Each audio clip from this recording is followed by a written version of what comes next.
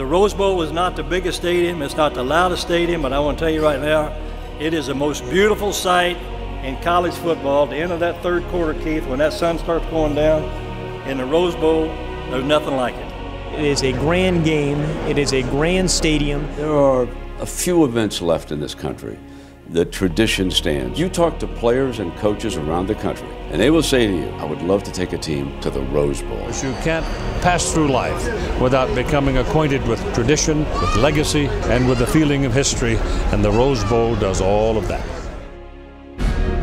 From the very first game in 1902, played at Tournament Park, to some of the most memorable college football contests ever. And as the game moves forward to a newly renovated stadium ready for the Rose Bowl game centennial.